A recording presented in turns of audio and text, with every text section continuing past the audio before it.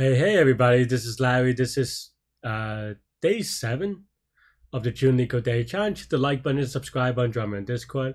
Let me know what you think about today's poem. And today we have a medium poem, apparently one that we've done recently-ish, enough for it to be on my cache anyway. Didn't really look at it. Yeah, today is Saturday-ish, depending on when you watch this. It was Friday night here in New York City, still is, I suppose. I ran about 3.5-4 miles today, just very casual, very easy, just kind of get myself mentally into doing more and more mileage. But also, honestly, I drank a little bit too much last night, so we'll see what happens to this video, where we'll see. Just celebrating the birthday of a friend, so I had a little bit too much fun. So that's it. We'll see how it goes. If this video is a little bit subpar, well, I mean, we clearly did the problem. Oh, I was gonna say recently, but that was literally a year ago. So, time flies. Time passes by. Time flies. All the good things, right? So let's take a look at it. 3170 lexicographically minimum string after removing stars.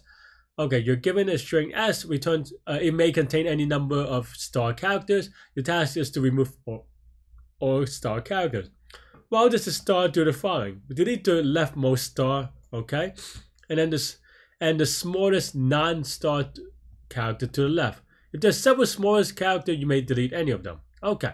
We done the lexicographically. Okay.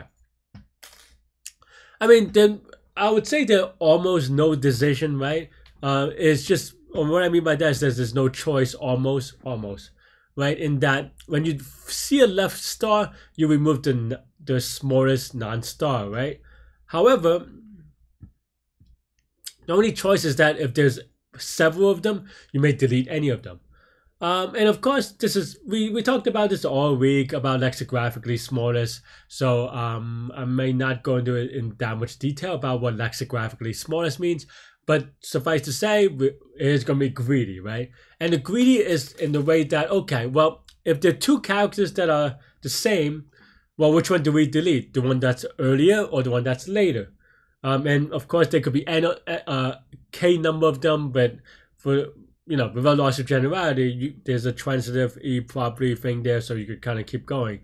So we'll just do 2 of them. And of course, there's an earlier one and a later one. Of course, you want to remove the later one because by definition, you're removing the smallest character. So removing it from a later will give you a lexicographically smallest one. And of course, I say that out loud in English, but you can also just go with some examples, right? And for these things, I like to kind of do numbers, but I guess we don't have to for visualization, right? Like, let's say you have 1B there, or 1A there, 1A here, right? And it's a simple thing. Just try, okay, well, do I remove the beginning one and get up with this, or end with this, or do we remove the later one which ends with this? And it's a simple procedure, right? You can see that we want to remove the later one, and that's basically it. With greedy things, they're really because the core idea of these greedy things is this exchange principle, and with exchange principle, you really don't need that many examples if you're able to kind of distill the problem to its core in a way such that you're able to do the exchange, right? And that's basically the idea. So then now the question is, of course, now that we know we want to remove the one that's latest that we've seen, then what do we do? If you can't do it in a very naive way, you go, okay, maybe you would write something like n is equal to length of s, and then for I in range of n, if s sub I is equal to the star character, then now just like, I don't know what it's not real code, but we move closest smallest, right? And of course, I don't know, we're not going to implement this, but in theory, you can implement this in O of n times.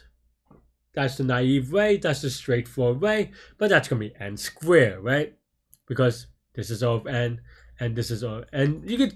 And even if you don't want to analyze it, you can construct an example pretty quickly. You may have like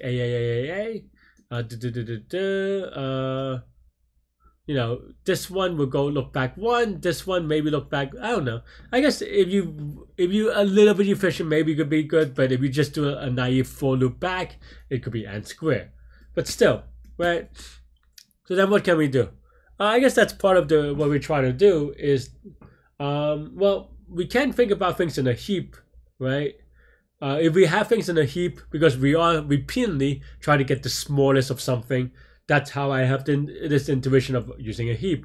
I repeatedly want to keep on doing the smallest of something, right? And here we want to say the smallest lexicographically, which is the smallest character, if you will. But then the tiebreaker is the latest, right? So that's basically how we're going to have it. So maybe we have a heap is you go to, you know, just an array. If we, let's pass this for now.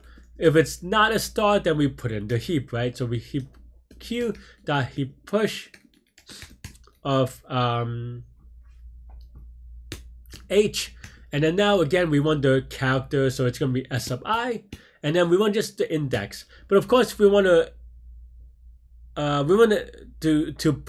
we want quote unquote the smallest to be the one that's closest to what we've seen, so we're going to be negative I, just to invert the I direction, right? Because we want the largest I, because that's going to be the most recent that we've seen. And then now here, we just have to basically pop the heap, and that's it, right? So heap h, and that'll give us the character, which is fine. And then the index, technically, because index will be negative index, right? And then that's it. And then maybe now that we know that we have to remove it, we just maybe have like I don't know, like a set, right? So remove is equal to set. You can also use like a boolean something, I think. I mean, it depends on how you want to do it, right? And that's it. And then now, at the very end, we just do one more pass of, yeah, answer, right? So if s of I is not equal to and I is not in removed, then answer append s of I, and then we just return, oops, and then we just return, you know, the string that is in S, answer, and that's it, hopefully. Yep, looks okay. Let's give it a quick submit, and hopefully I don't have silly mistakes. Yeah, and that's it. Apparently this is a little bit slower than I would like, but should be okay, right? I mean, I think there's one thing that, okay. So what's the complexity here? We could talk about how we can optimize this, right? This is going to be all of n number of iterations. For each of those iterations, we do log n number of operations because of heap, right? Heap is log n, it's going to be n log n. So can we do a little bit better? I think so, right?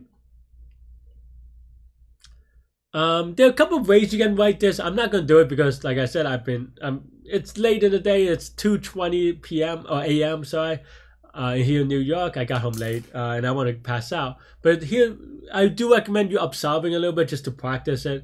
And I'll give you some ideas, right? One is, for example, well, this is going to be n log n. Can we reduce it to n log alpha, right? Where alpha is the number, the size of the alphabet.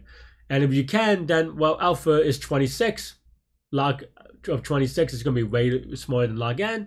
And that is basically just putting up some ideas of even just a heap, right? Just keep track of the character. And then inside that character, you can have a stack or something to get you the last index that you've seen of that character. And that will allow you to get all of n log alpha, right? And that's it. Not good. I mean, I don't know. What did I do last time? I think I probably did it during the contest last time. And during the contest, there's no chance that I was going to do something that crazy. But, oh, no, I did do something that crazy. Huh. So I guess, all right, spoiler alert, my fault.